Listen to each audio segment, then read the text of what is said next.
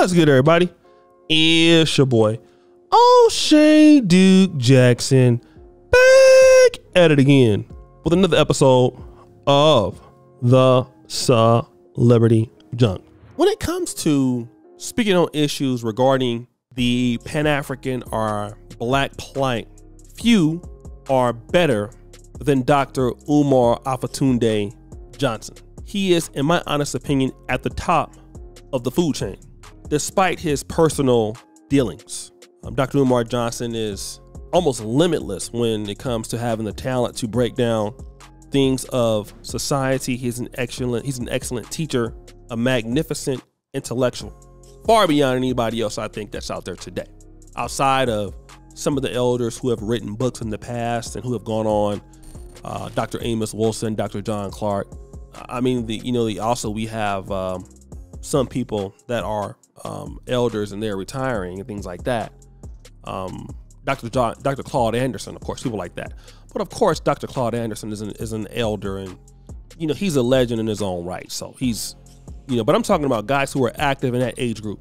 Dr. Umar Johnson is really at the top of the food chain.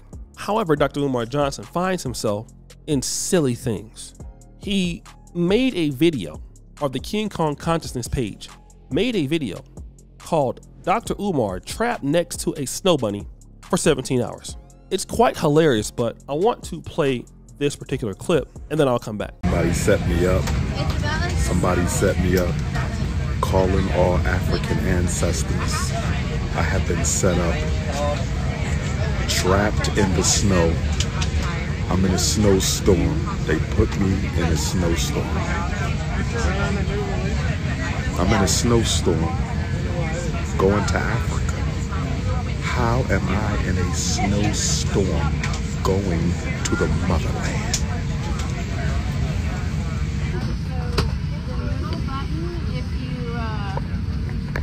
Yes, ma'am.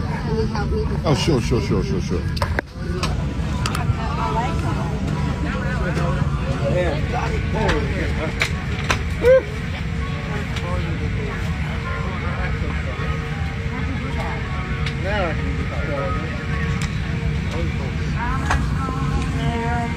Okay. Use your jacket as a pillow.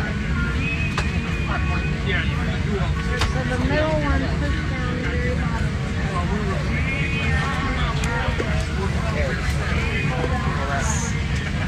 bottom.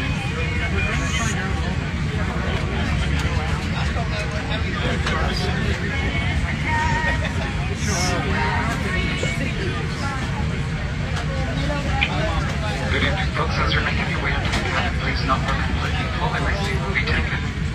If you're placing your items in the overhead bins to the side of the aircraft, please zip the handles out, then turn it on its side like a bookshelf. The overhead bins in the middle portion of the aircraft are slightly center row, with a wall in front of you, a bulkhead row, items at your feet, behind your feet and on your lap, including purses. Must go in the overhead compartment for taxi takeoff and landing. Black power.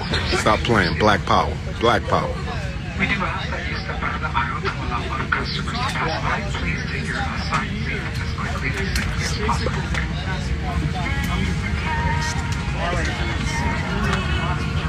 You're bringing two items. The second one must go underneath the seat in front of you.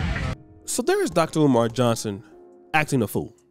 And I want to talk about acting a fool because this is what it is. A lot of times blacks who are intellectuals do things to get responses that don't do anything. But now I want to discuss this if I can, because Dr. Umar Johnson was educated, if I'm not mistaken, by whites. Okay.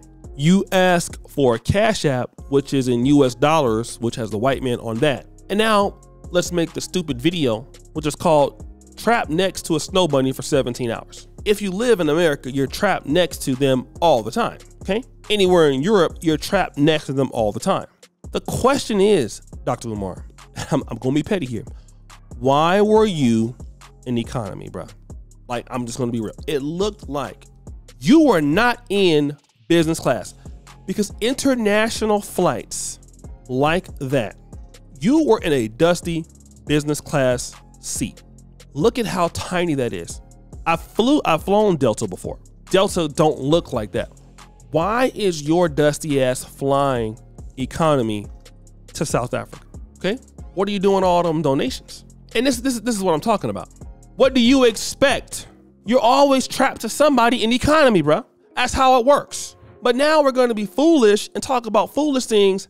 Is that to hype the crowd up? And this is what I'm talking about. A lot of times with black people, as long as we can entertain with shenanigans and with things that don't matter, you know, we can get some donations, we can get clout, we can roast, and nothing really materializes because what we're talking about is foolish. Okay, you're next to a white person on the way to South Africa, which has a lot of white people there in South Africa. And if you go to any restaurant in any part of the nice city or anything or any business in South Africa, you're trapped by snow bunnies. There is nothing in the world that most white people don't own or run that you're next to them. What is the behavior that you intend on helping our people get out of being trapped next to snow bunnies instead of making stupid, silly videos like this that make no sense? It's so ridiculous.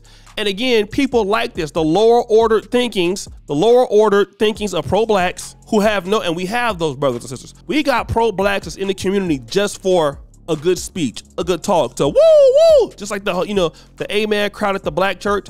Talk, preach, reverend. Okay, well, that's y'all there. Y'all not there to really be no Christian or actually practice what the word of God says. You're there as the amen corner. And the pro-black community got the amen corner just like the black church. Trust me, I'm in it. I am in it. We like speeches. We like building it up. We like talking about it. We like breaking it down. We like to build up the conversation. And we ain't no different in the pro-black Pan-African community than what you got in the Nation of Islam and the black church. We like, and Umar is like a preacher. He likes to hear himself talk. But the problem is when you do foolish things like that, and this is why you would never see somebody in a Jewish community be that ignorant or that silly. This is why Umar can't be a leader. Umar is just a thought, intellectual-minded person. But Umar can never be a leader in the Pan-African community. He's too immature. No real leader of any community. Imagine a Chinese man posting that video who is community-minded. I'm trapped next to a black person for 17 hours or to a Russian person for another 17 hours. Firstly, that person isn't in economy going to South Africa like your broke ass, bro. That's the first thing, first and foremost.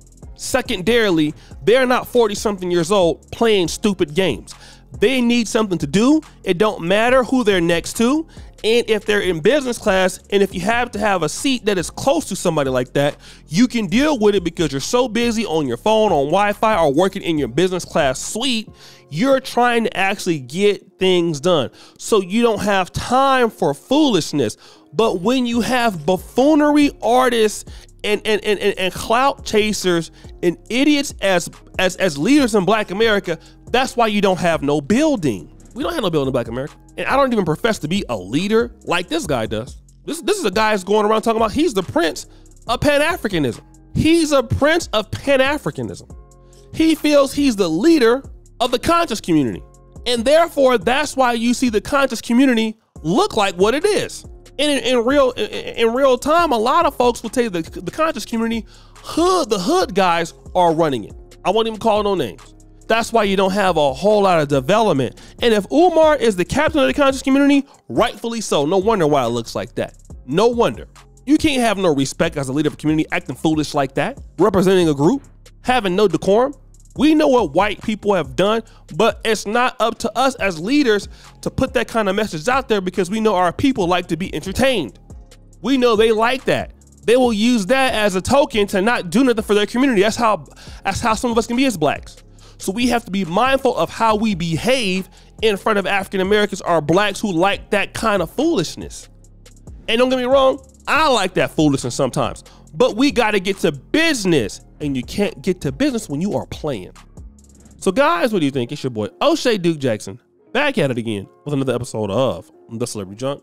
Producer for all you do, subscribe to the bell. We're out.